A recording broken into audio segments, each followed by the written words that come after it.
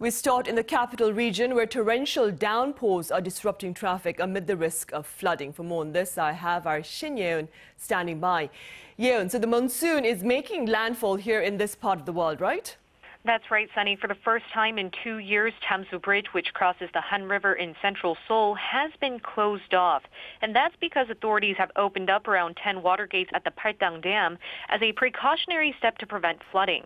As of 9 o'clock this morning, Paldang Dam was discharging close to 7,000 tons of water per second. The last time Jamsu Bridge was closed off in the summer of 2020, it was completely underwater for 10 days. And back then, water levels peaked at over 11 meters. Right now, the water level isn't that high, but it's still over 6.5 meters, submerging part of the bridge.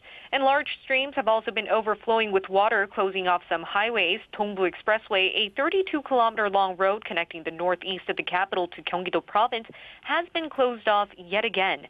Officials had closed the road this morning, but they reopened it at around 11:30 a.m. when it seemed like the sky was clearing up. Just 3 hours later, they then closed it once again because the stream next to the road was overflowing.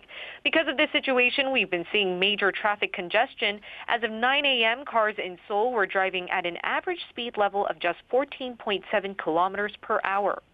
Right. Yeah. Do we know how long this wet weather will persist?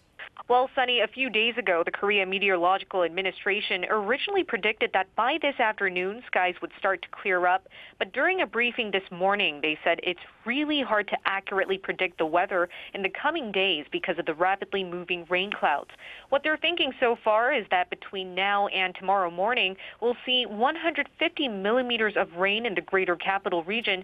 Chungcheongdo and Gangwon-do province, on the other hand, will see less rain. And over the weekend, the weather will take a completely different turn. It's expected to be very humid and incredibly hot. Then from next Monday, we're expecting to see rain again, and this time towards the southern part of the country. Officials have also asked people to stay away from streams and rivers and to avoid mountainous regions at risk of landslides. That's all I have for you now. Back to you, Sunny.